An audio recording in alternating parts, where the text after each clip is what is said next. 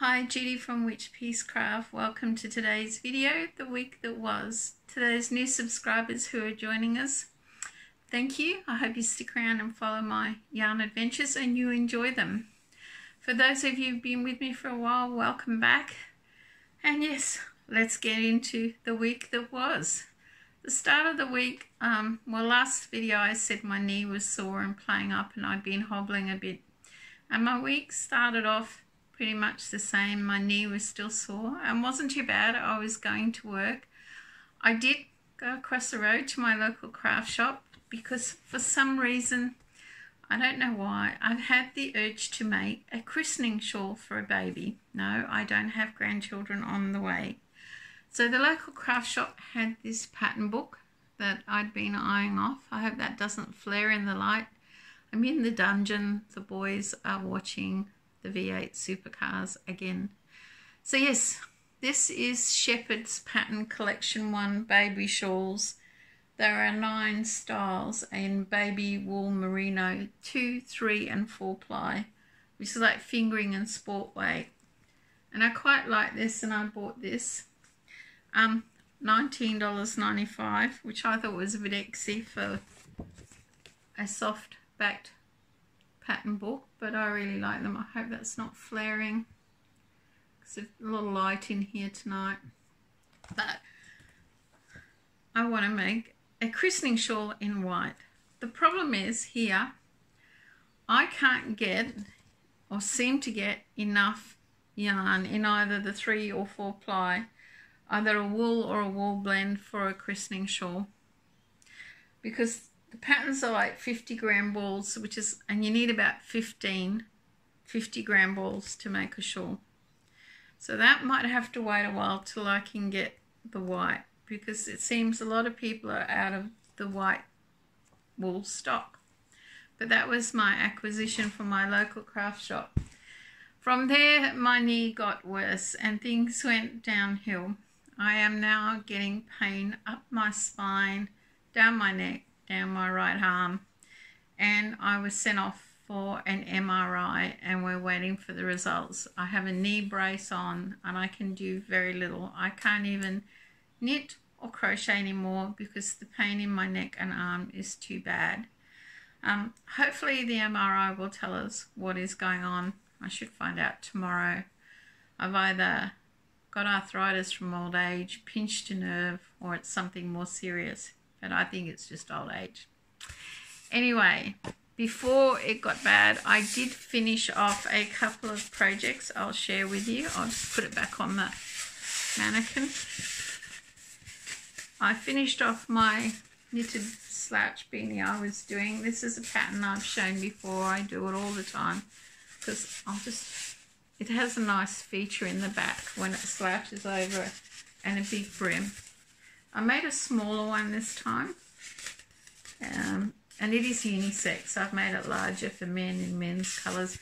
This is a dark navy with a fleck. This yarn was yarn I bought, getting too close to the camera, last year in Finland on my holiday up that way in Helsinki. It is Mumin and Novita. I can't even pronounce the name of the company.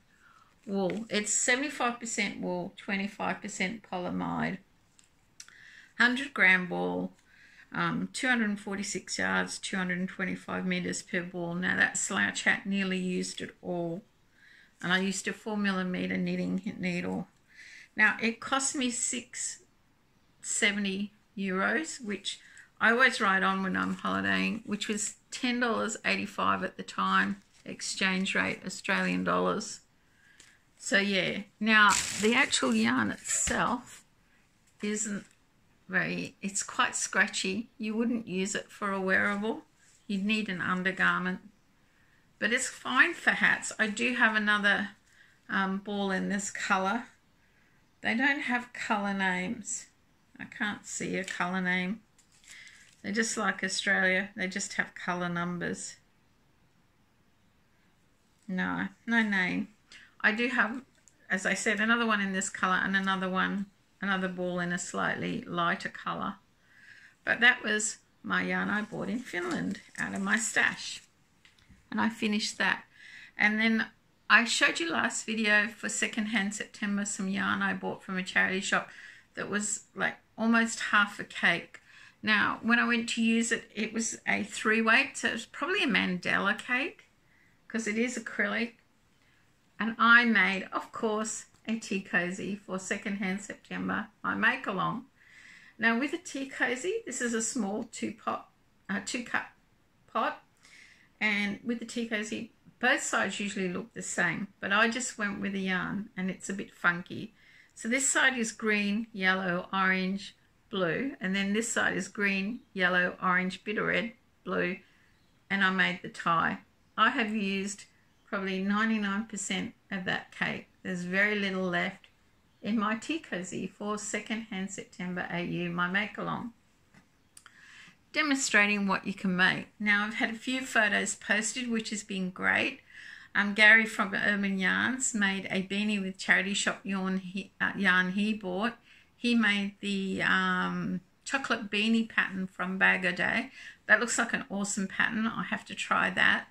And Hope Mahoney, she'd shown a photo of the yarn she bought on the marketplace from a lady, secondhand yarn, and she made a baby blanket and a toy, which is awesome. Chris keeps just absolutely astounding me with her gardening ideas. She bought an old bucket, put holes in it, turned it into a planter. She bought a colander, turned that into a planter. Another lady has made face masks out of tights. And of course, there's that one photo of the lady with the blanket on my Ravelry group. Now, it's the 27th of September. My make-along closes on the 30th. So you have about 3 days left to post photos. Either join the Facebook make-along group, post them there. Join the Ravelry group, post them there.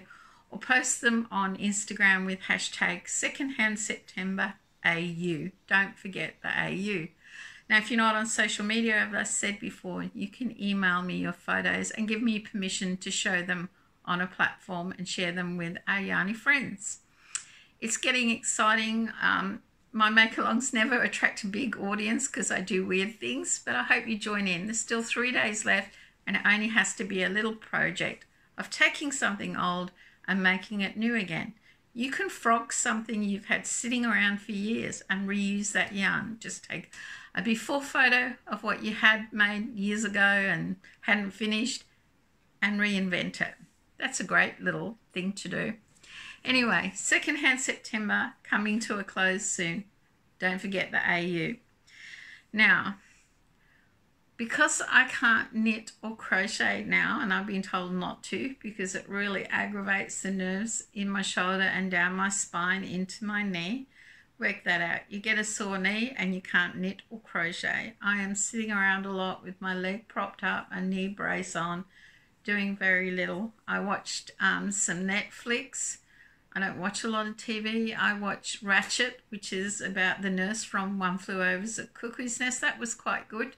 And then I got bored. I'm frustrated because I like make-alongs and cals, and I've started 3 and I'm 80% finished of a Halloween cal with Ricola crochet along crystal.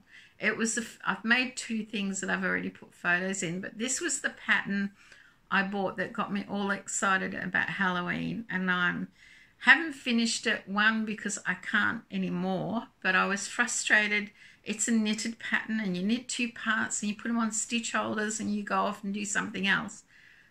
There's nothing to tell me in the pattern what I do with them on stitch holders.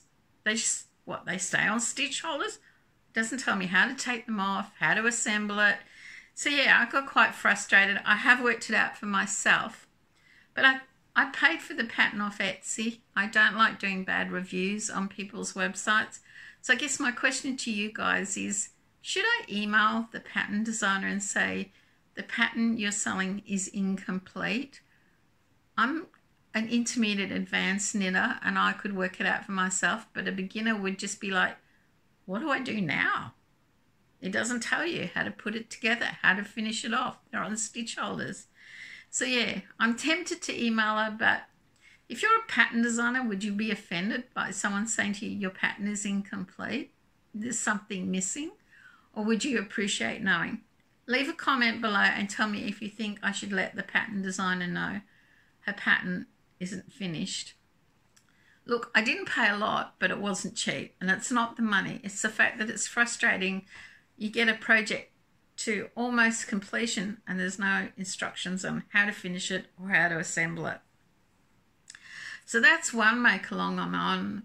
I've done 80% of the cornucopia make-along with J-Hook. I want to finish that. It's so close to being finished, it's annoying. And I started the Z make-along for her birthday, which is on the 15th of October, the Just Feel Festive shawl. When I sorted and cleaned out my stash, I had a lot of 3-weight or 8-ply yarn with metallic threads through it, you know, like half a ball, a third of a ball, a bit. And I thought I'd put it all in a bag and thought, oh, they might make a shawl or a blanket or something with that. Well, I'm making the Just Feel Festive shawl, and I only started it just before everything went crap with my back and shoulder. And yeah, I'm 70%. So I've got all these cowls that I want to finish, and I'm not allowed to till I find out what's going on. Doctors, they annoy me. Anyway, that's my words. But because I'm sitting around a lot and I had to take time off work because I've now got knee brace and my knee's blown up, hubby said to me, why don't we go up to Malanda and you could check out the craft shop. When I was on holidays, I was given a card for a lady who opens her craft shop one day a week from 10 till 5 p.m. And it did say on this card cross-stitch, so I was a bit like, no, she probably doesn't have yarn.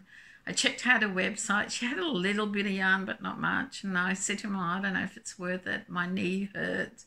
It's an hour away, over an hour away. It's a long drive. He said, no, it'll get you out of the house. You can sit in the car, look at the scenery, have a break from the house.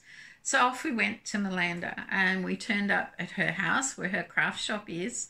And I'm thinking, there's a lot of cars. It's going to be crowded. I'll have to wait while we can go in. Go around to the craft shop. And it is huge. She must have this huge room attached to her house. I'm telling you, it is a normal size big craft shop. You walk in through the door. I should have taken video, but there were so many people there. There was buttons and bolts of fabric, and I'm thinking, well, she still doesn't have much yarn. Go around to aisle 2, full of yarn. Cairns, Simply Soft, all panda yarn, all sorts of yarn. And I got really excited because if you remember my yarn swap, if you've watched that video, I got a ball of Aran Red Heart from Janice, and hubby liked the colour, and I ordered 3 more from a Toowoomba shop online because he wants this hippie poncho when I can make it or when I feel like making it. And the lady at Malanda had that Aran Red Heart. She was selling packs of 3 at $9.95 a ball. And I thought, that's awesome. She had the colour my hubby want, like the parrot. And then she had this colour. And she had another colour, which was like black, greys and tans, which I like. But I told hubby, if there was yarn at this place, he could pick the colour. So I have been making like a wearable cardigan, my first ever, that's nearly finished. I want to finish that too. And I wanted to make another one because I've really got the bug. And he picked this colour. Green, I don't like. Purple, I'm not fussed. And blue. I would have picked the black and tan, but he says, no, you wear too much black. This will look nice with jeans. So I have 3 balls of this colour. Not my favourite colour that he picked. But not only did she have name brand yarn and quite a good range, she had indie dyed yarn. I have never seen it anywhere in Cairns before. And she had this yarn. It is Candy Apple Lane, hand dyed yarn sweeter than sugar. And it's the lady up there that does it. Now, this is 100 gram hank. There are 200 metres or 218 yards. Australian pure new wool. BWM luxury 8-ply or 3-weight. It is so soft. It is so nice. And yes, it is $23.95 a hank. And I bought 4 for a project, for something for me personally, but I don't know what. Guys, if you have any ideas what I can make with my hand-dyed wool, please leave a comment below.